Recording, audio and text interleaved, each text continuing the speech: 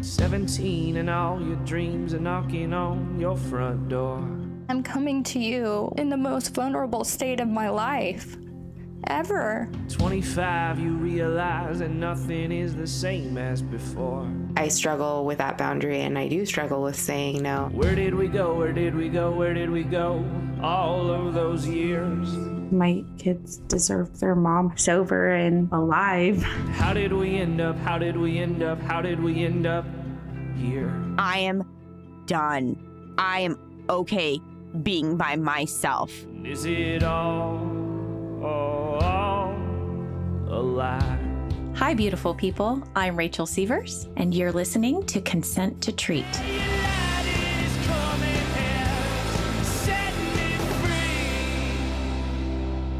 Hello, beautiful people. I'm Rachel Sievers, and you are listening to Consent to Treat's Just the Tip, a condensed version of Thursday's episode. If you like things short and sweet, this Just the Tip episode is for you. If you want to hear the full uncut session and all the commentary and tips, come back Thursday and we'll have that for you.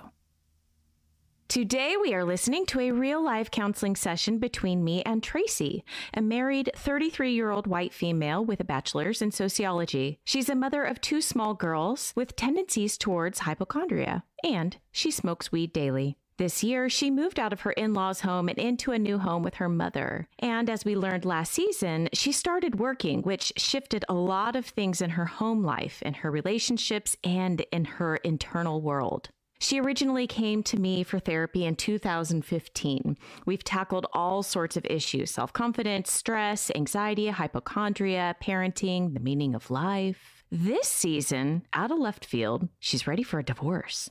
She's had some eye-opening experiences ending in realizations about her relationship, and she's not happy. What's she going to do about it? For the sake of her privacy, we are keeping Tracy's real name and identifying information hidden. She's given us permission to record and publish this session. Please be aware, sessions with me always include mature language. And with that, hate it, love it, learn something. Enjoy. Well, can we first start with how you look? Oh, okay, thanks. Okay, because you're a lot smaller than the last time I saw you. Yes. What has happened to you? It's been like a combination of things that I've just gotten lucky, but I think the biggest thing is that I have really cut sugar out and just like not eating very much in general. Okay. Yeah. So how are you feeling physically now? Does it feel healthy to you? Yes. So I just feel healthier, like endurance-wise, like dealing with my kids, like playing with them, or throws very bad tantrums still. So like dealing with her pretty much almost every day. She like doesn't want to leave school. And so she's fighting and she's kicking. And it just like with that, like just battling my child from, leaving school, or like she just has intense tantrums where she does get a little violent from time to time. So dealing with her, like, and even my dealing with her physically? Yeah. Or like your mood or your irritability, both. patience. Yeah. All of that's changing for you. Yeah. So, and this whole month we were all sick. I get sick being in the school now. So it's definitely like a cycle of like trying to maintain this like new chapter, but this old chapter at the same time, of like navigating working mom instead of stay at home mom. But yeah, definitely just like navigating this new sick world, and just like the state of my marriage. Because last time we had talked, I basically had told you that I wanted him to leave at this point. Like I was ready to just separate. So within, I think like that week, I had told him, and I just felt like didn't take me serious. Oh, And yeah. I was going to say, how did he take that? He just kind of brushed it off, or what? What do you mean? Initially we were fighting about something, and he made the comment, "I'm just tired." And I said, "Yeah, me too." And like, we shouldn't be this tired. And our problems that we're tired of have been the problems that before we were even married. Right? Like, and now that you're a dad, I need you to be around more. I need you to be like in the moment. Like, I don't want you sitting in the room with them on your phone or reading a book or doing any fucking thing else, but I want your eyes on them. And I want you to be actually cognitive of what they're doing. That is what like being present in the moment is. And I like broke it down with them, and I told him we need to go to counseling. Like, if we're going to survive, we have to go to counseling. And it was one ear and out the other. And I was like, okay, like, you know what? I said my piece. And so I would like you're not taking it seriously. You should leave at this point. And he was like, no. He was like, if I leave, that's when we divorce. And I was like, okay, well, then you should leave. And like, he kind of like just stopped and he was like, you're ready to divorce at this point? And I was like, yeah. I was like, I'm ready to sign papers. These are the problems that have continuously been going on. And I wouldn't say we have like these, well, recently we have, but like this turbulent marriage, right? It's not a bad, violent, it's just an irritating marriage. I just want to be clear, when you're talking about the problems that have persisted over time, you're talking about him really not being involved, not tuned in, kind of doing his own thing, just really not knowing what's going on with you, not knowing what's going on with the girls. Yes. Just not being connected. Yes. And I know that you're such an independent woman that it took you a while to even kind of realize what was happening, right? Yes. You've just kind of carried everything and done everything, and it's just been coming to a head over the last couple years. Yeah, I'd say over the last year, once we moved out of his parents' house and we got our own, and like, I'm trying to do this. I want them to read for half an hour a day, but I'm the only one doing it. But then when he does it, I find him the book's on the floor and he's on his phone. So then I would just pick up the book and start doing it because it needed to be done. But now I'm like, this is what I'm talking about. Like that, I yell at him and I'm like, this is what I'm talking about. Like, I leave the room and it's like, oh, mom's gone for everybody. So you're just going to do whatever, the bare minimum. And that's what I told him. I was like, if you're going to do the bare minimum, I don't need you to be around all the time. Like, they don't need you. They don't need a babysitter. Like, they need a father to like interact with them. And then so when I was telling him I wanted him to leave, he said, well, then I'm going to take them with me. And I just started busting up laughing. I was like, what are you going to feed them? What do they eat? And he kind of like looked at me and I was like, okay, how many milliliters is allergy medicine? You know, just simple things, you know, that he has no idea that I do because I've just done it. And maybe it's partly my deal that I've never said that I've done these things. But then once I do say I do these things, there's still no recognition. And then I think that's where the problem starts to you know, and then I think like I have so much animosity towards you for like the things that happened when I was in labor and like you're so short tempered.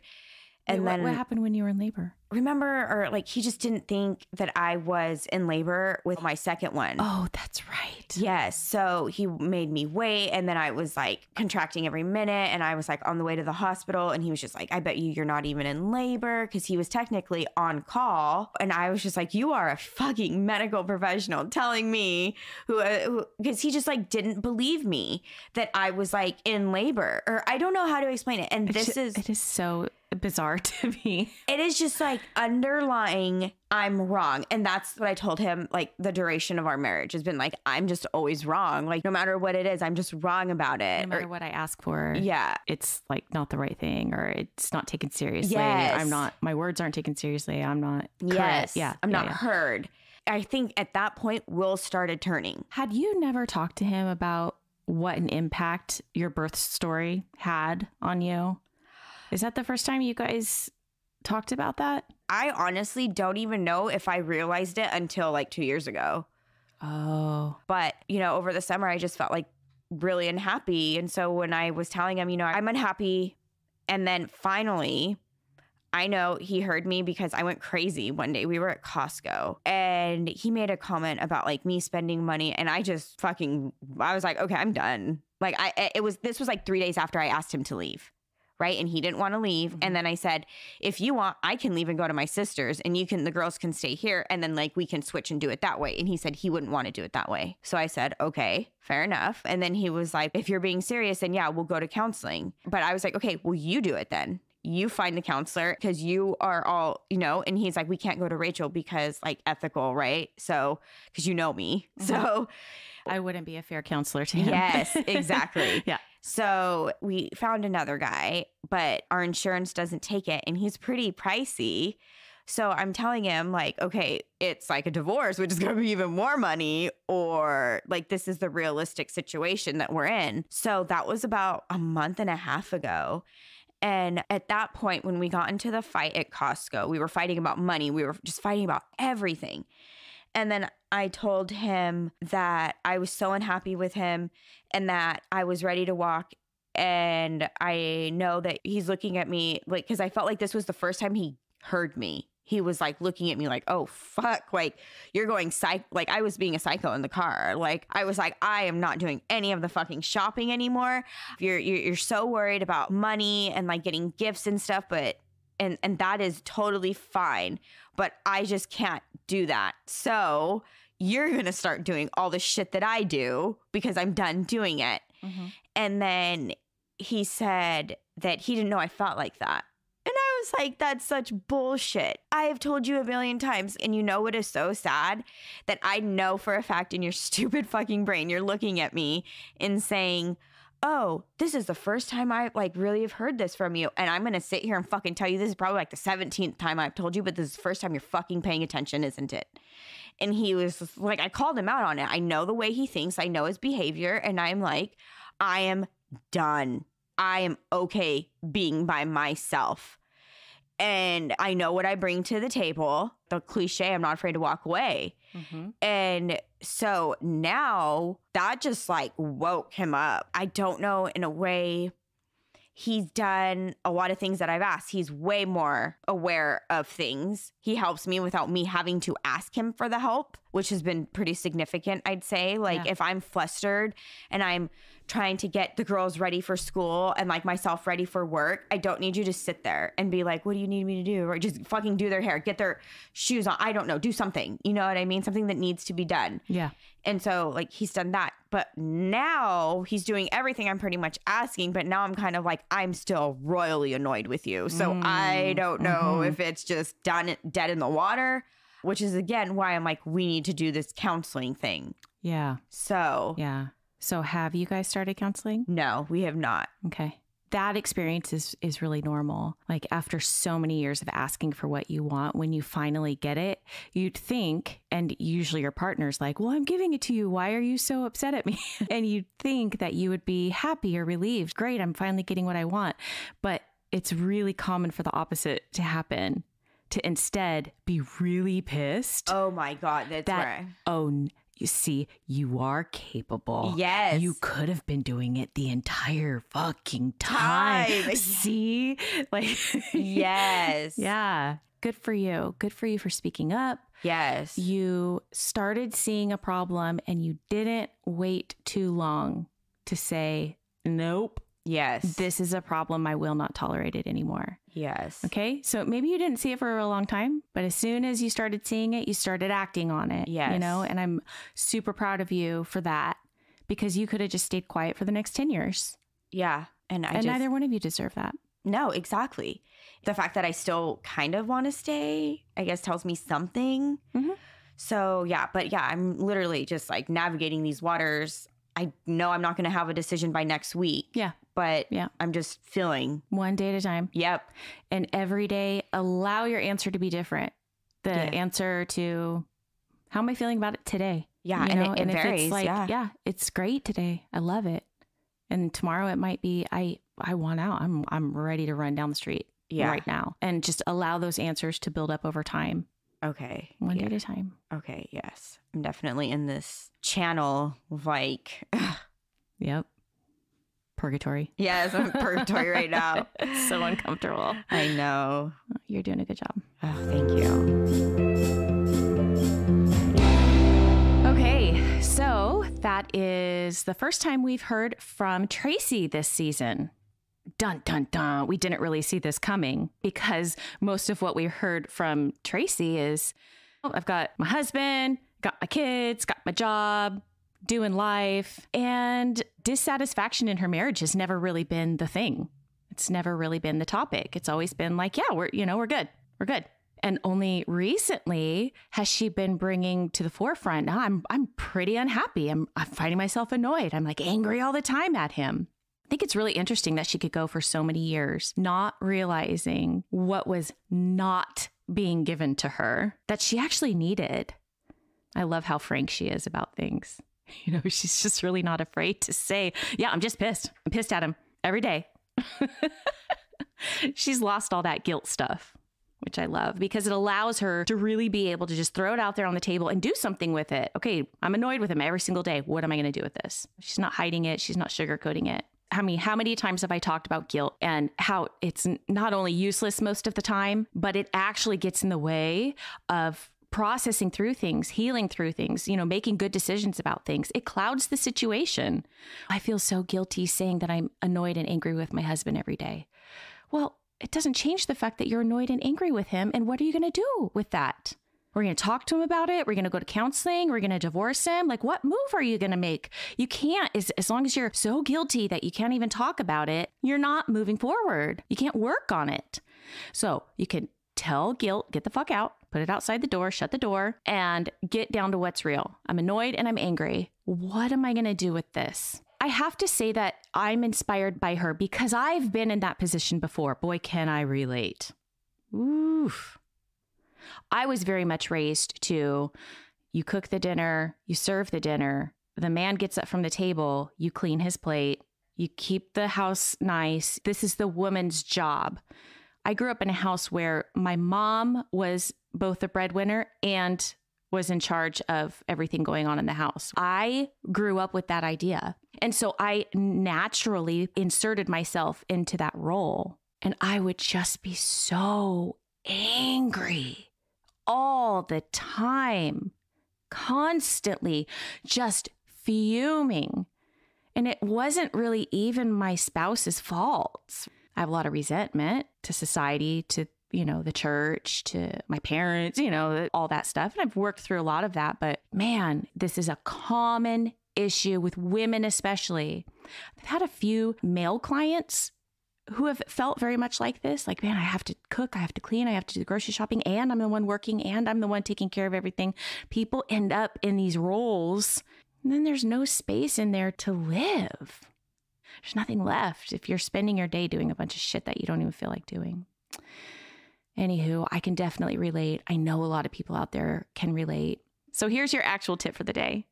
Many times a client will ask me, should I tell my partner this? Should I tell my partner what I'm thinking? Should I tell my partner that I'm about to leave them? Should I tell them that if they don't give me what I want, I'm out the door? And my answer is always, yes. Yes. That's your partner. They deserve to know what's going on in your head. They deserve the chance to make it right with you. Now, the problem here is that it's often misunderstood and taken as an ultimatum. So you're telling me if I don't do X, Y, and Z, you're just going to leave me. Thanks for the ultimatum. Okay, understand that, yes, it may be mistaken when you tell your partner, if you don't do X, Y, and Z, I will be leaving next month. It's okay if it's mistaken. It's okay if they think you're giving them an ultimatum. The reality is it's not coming from a place of an ultimatum. It's coming from a place of, you need to know what's happening in me. You need to know where my limits are at because I want to give you the opportunity to make changes if you want. Okay. You're not demanding this person makes changes. You're not threatening them with like the threat to leave. That's not what's happening. It's, this is what's going on in me. This is what I need. And if I don't get it, this is what I'm going to have to do for myself. This is not an ultimatum. How the other person takes it is not your responsibility. And being afraid of how the other person is going to take it shouldn't keep you from doing it. All right, I think that's it for today. To all you beautiful people out there who are in the same place as Tracy, my heart goes out to you. It's a tough place to be in. And this is also the place where many marriages shift and become fantastic. Unfortunately, relationships have to kind of fall apart sometimes so that you can rebuild them into something way better. Now, is it a guarantee that it's going to be rebuilt? No, but this is what's needed for relationships to grow. It's tough. It's scary. You have to be brave to put yourself out there and do what she's doing right now. Super proud of her. So today has been a lot about roles and a lot about boundaries. And if you're interested in learning more about boundaries, I have a ton on my social media. So if you want to follow me on Facebook, it's Rachel Mary Jane Sievers. Instagram and TikTok, Rachel Sievers, MS. Thank you so much for listening, beautiful people. This has been Consent to Treat. From Rachel Sievers And Elodie. Thank you for listening and supporting, beautiful people. Goodbye. Daylight is coming here.